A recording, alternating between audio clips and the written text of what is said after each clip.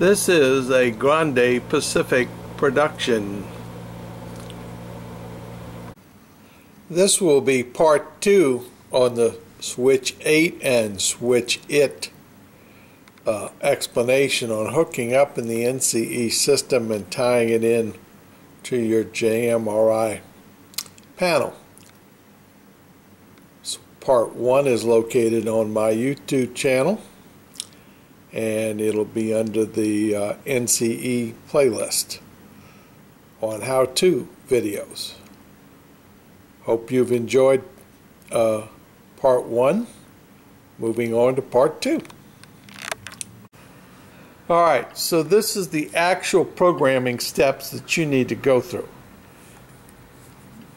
Double checklist here. Okay, the rotary is set on 0 for the Switch 8. The shunt is in place, and it is covering both terminals, so this is a connection here. So we're ready to program that decoder for those two. For our purposes today, we're going to call it Switch 500. Okay? Because that way, if I end up with something left in the system, I don't have any switches in the 500. Okay, so this is what, the typical screen. We have a engine called up on here, and that you see when you start up. Now, we're after this button right here, Select Accessories. So we're going to press Select Accessory. In my case, remember we talked about Switch 216. The last time we used this controller, that was the last accessory we fooled with. So it's going to come up. But we want to program accessory 500. So we're going to enter 500. And we're going to hit enter. And now it asks me 1 N 2 R reverse, normal or reverse. I don't care what you do, just hit 1. It's not going. That's not whether you hit 1 or 2 is not going to set which way this thing throws. So all we want to do is get through the process. So just hit 1. You have programmed the decoder. It is done. So next step is go over here and take the shut pin off. Now, for my purposes, I stick it back on one terminal so it doesn't get lost. So no connection right now. So this is done. The next thing I do is I take the screwdriver and I turn this off of 0. I go back over here to that first number, which, like I told you, or whatever, just get it off of 0. Don't put it on one of the other 1 through 7, but put it over somewhere else. Okay, so now we're going to go back, excuse me, and we're going to see if we were successful.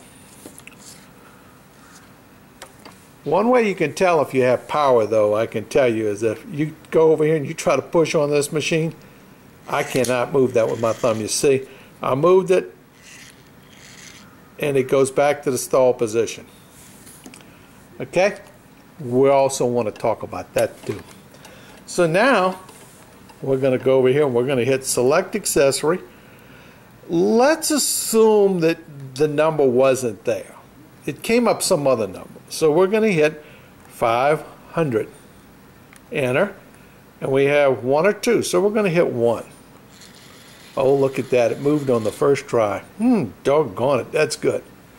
Okay, people, watch the next little move, because this one is not in the book. I've shown it a couple of times. And if you have, like me, my entire layout is set up on the main line to be run by, I don't have panels or anything, so you run it by your controller to throw switches. If you think about what you're doing when you come in and out of places and you have to throw switches, if you don't get in a rush and don't go to the next switch trying to think ahead, and you get off of that switch, you got to throw it back the other way. All you have to do is, let me see if I can get this so you can see the two together, is hit select accessory. The number comes up, and you got to give it about a 1 count, and then press select accessory again. Oh, look at that. It threw. All I did was 1, 2. Boom. It will rethrow the last number in the machine by just pressing select accessory twice. Don't do it real fast, okay? Got to give it a little 1 count in there, and then press the button a second time and it will throw it again. All right, so let's do this again and go select accessory, and we'll enter 500, and you had pressed 1 and it didn't move. You just said, damn, it didn't work. Well, no, that's not necessarily the case because you don't know where it is. So go back, hit that just like I did again, and then hit 2. See, it didn't run that time. So if that happens, then all you do is you hit select accessory, 500, enter, and then hit 1. Now, if you go both ways, it doesn't work, we got an issue, okay? Check connections, try reprogramming it. Make sure that when you go over there and you do this with the machine, you can't move it. If you don't have power on this machine, and you should do this, if you do not have power on a tortoise switch machine, pick one up and you can push it over with your finger. Then put power on it and then try to push it. Believe me, you will not be, you're talking about 30, 40 pounds of force to move it. Okay, so let's turn off the system. Okay, this is an example of a Switch It with a throw switch to trigger it. These are little panels I have at the top because that's 60 inches. That's eye level for me, so my operators can't see those points right there without, you know, the camera's now at about 6'5", but they can't see the points. So I put the little panels in like this, and the LEDs are driven off of tortoise machines. Just be careful. This on a separate circuit, and those little LEDs, 2 volts DC, and you're over the limit, babe. So be careful with your voltage on LEDs. You can fry them real quick. That is a single pole, double throw, center off, momentary contact switch. So if I threw it that way, you saw the light go up to the top, so that's in the number 1 position.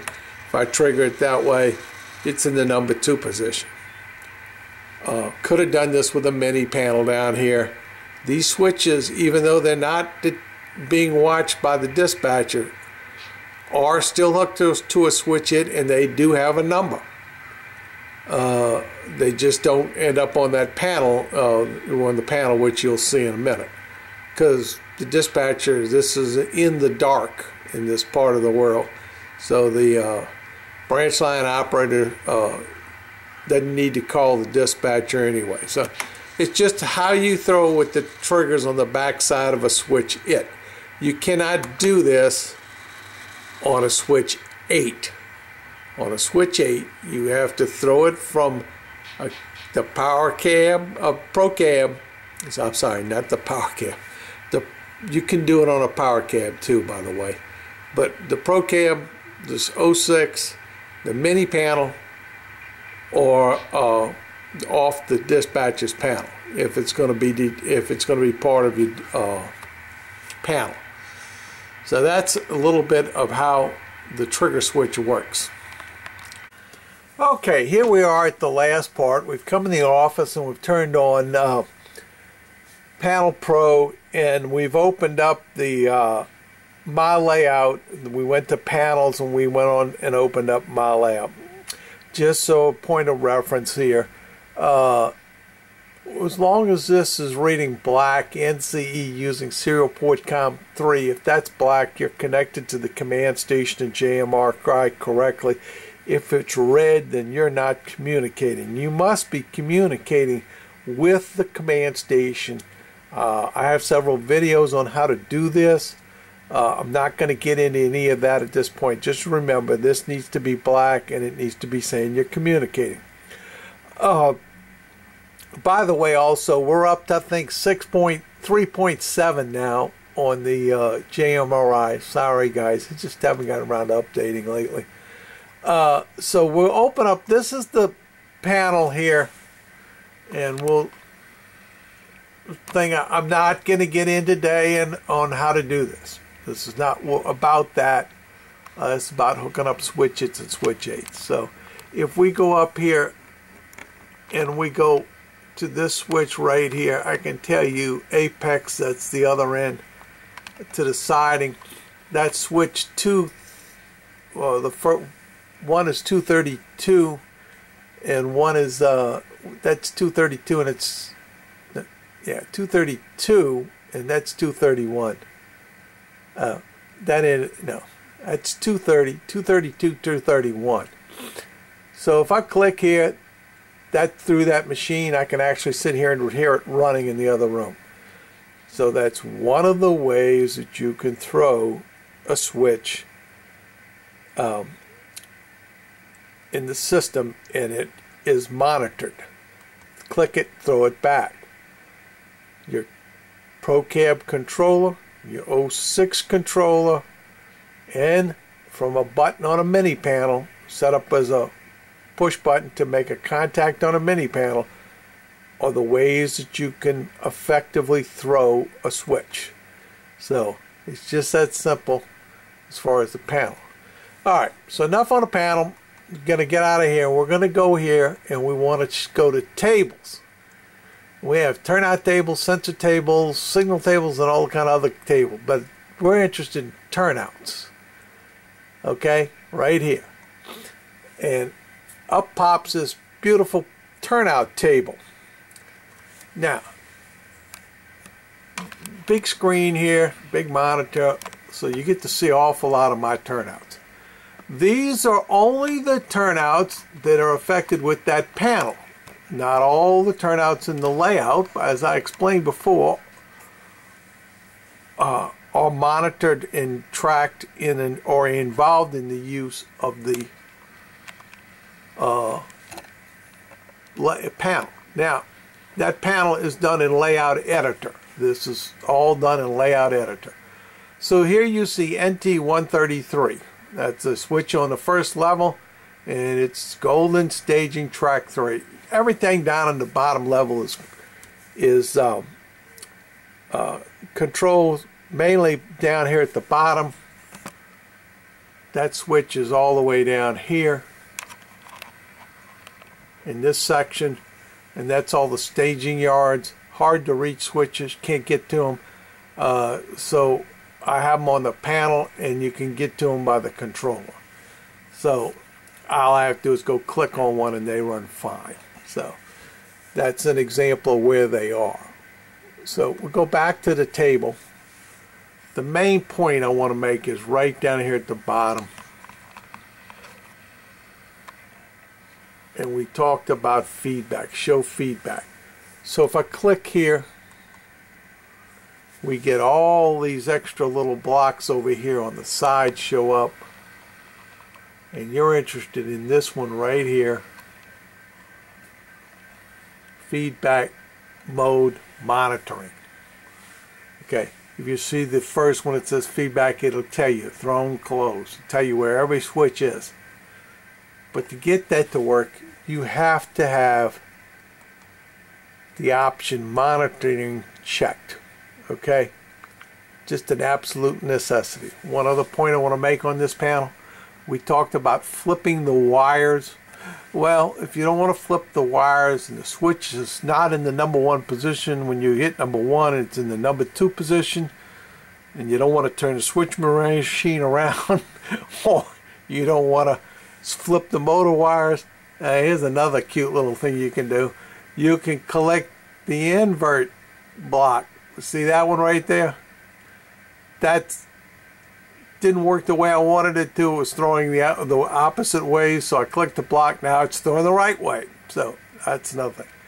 You can also go in here and lock up a switch. On the panel, going back there, you can go right here and you can, let me see if I can get this, if I got this in here. I have to find out where I am. Okay, here I am. I can right click. I'm sorry, no I can't, got to be in the edit mode. I can go in the edit mode and that changed the perspective. Let's see,